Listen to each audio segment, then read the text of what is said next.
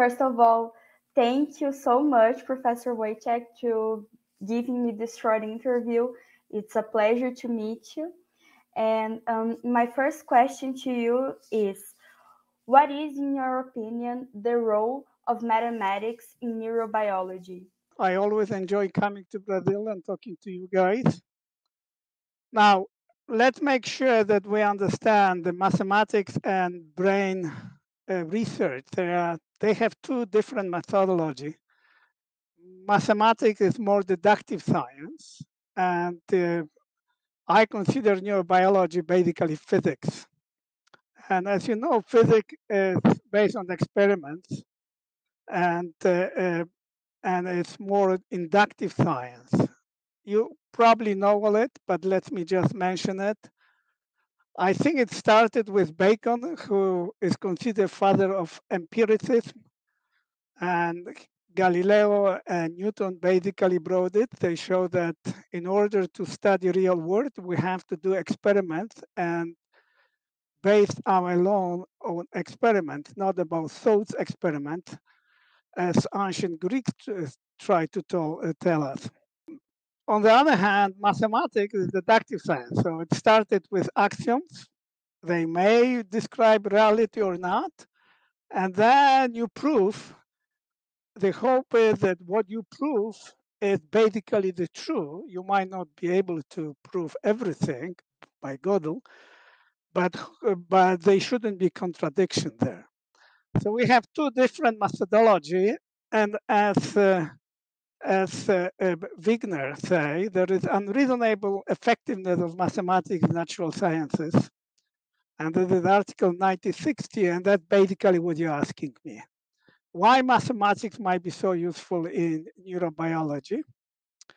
And I have to give credit to Antonio and to you guys by basically realizing that we need to bring strict and rigorous tools of mathematics to experimental science to neurobiology. We have a lot of data from biology, and people are for brain right now, and there's this huge amount of data. And the question is always the same: how to interpret it, and what mathematical modeling will give us will allow us to predict. So we can predict things that we didn't see yet in experiments. So we can model things, and based on the point is that the model that we built should be justified and by the experiment that we did. So experiment should verify our model. I think you all know that one of the first model, simple, of brain action is McLaughlin and Pitt's neural model, and exactly how we started. Like Galileo started with a simple model of gravitation, Newton gave us a better one, and then Einstein. So what happened in physics, it doesn't happen in mathematics. That model is as good as real data verify it. So Newton model was good until there was an experiment showing that maybe there are certain situations when this model is not a good approximation, because every model is an approximation. And a mathematical model, what can give us is to predict certain things that experiments can say, yeah, this is true or not. If it is not true, we have to change the model. The difference between gravitational model and physics and brain is that brain is extremely complicated. I would say neurobiology is where physics was around Newton time, but many people might disagree with me. But we still don't have a model that will give us a lot of prediction or give us. So as I say, every model is approximation. The question, how long this approximation works. If we go deeper and deeper into more microscopic view, we might need to bring quantum models and quantum microscopic, very small nanoseconds to understand the behavior. So, uh, in summary, mathematics is a modeling tool that allows us to interpret data and predict new things that we didn't see, and this will tell us whether the model is good or not. So, my second question to you is following the subject, and which would be an agenda for higher order structures in modeling neural systems? Okay, so when I got this question, I was not sure I understood it very well. So I look a little bit, and I have a conjecture what it is, and actually my conjecture was true. First, I'm not a brain scientist, so take it with a piece of salt. But I think the analogy will help us. So when we study proteins, the first thing that we notice after a long time, chemistry noticed that proteins consist of small chemical amino acids. And the first thing we created is a sequence of amino acids. So we bring science of stringology to study it. And we got a lot of interesting information about proteins by basically counting of certain words of certain patterns occurring in proteins. But then, and this was the primary structure of proteins, but then we realized that this protein is not a linear. It actually has some small loops, helixes, strands. So it has secondary local structure, which played important role in the final action in life, I would say. And finally, we realized that these proteins can fold in a three-dimensional structure.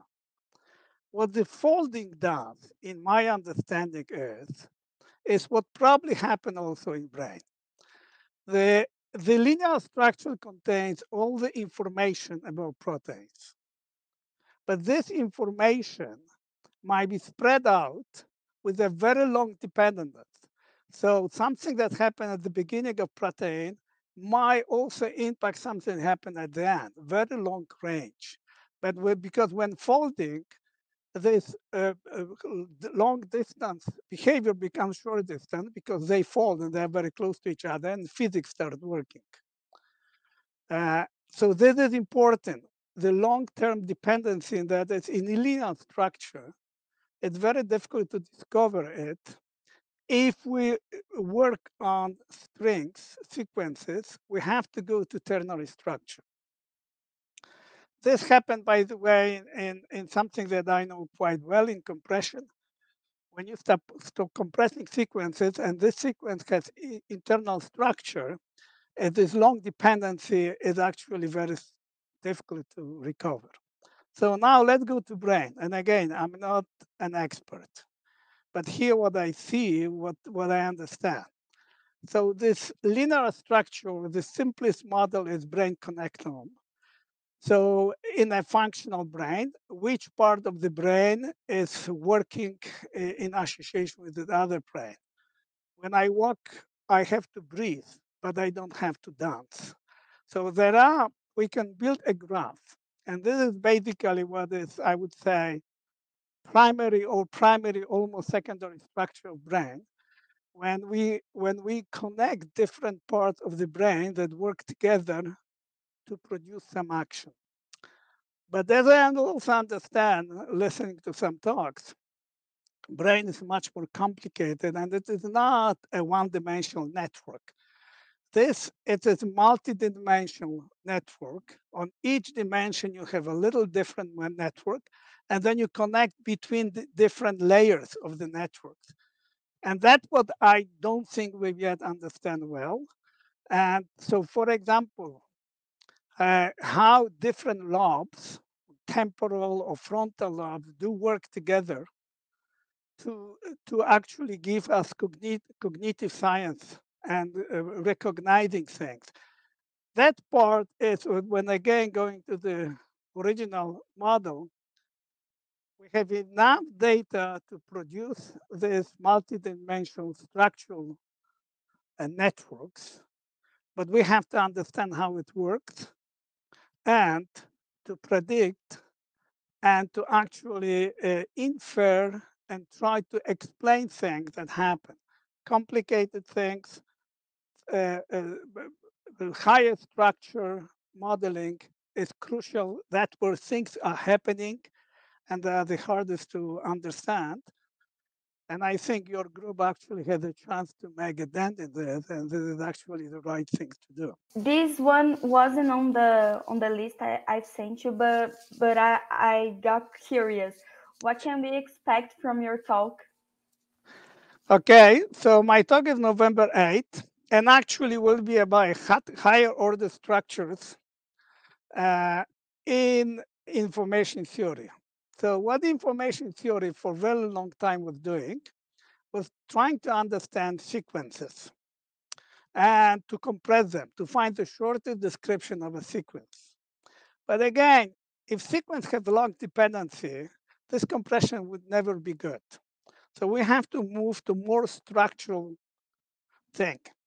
There was an article in 2003 in JACM, Journal of ACM, by Frederick Brook, and I think the title was Three Great Challenges of 50 Years Old Computer Science. The first challenge was to extend information theory to structures. How much information you see in structure?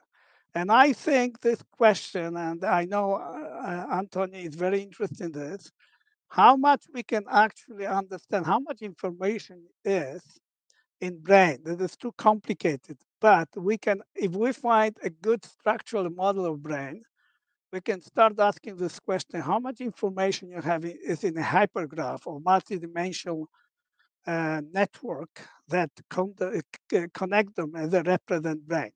So this will be it. I will have one example from brain. Basically, the question that I will ask is the following. Based on fMRI data, we built a simple network, connect them on functional brain as a snapshot that we see today. And the question that we ask is, can we inverse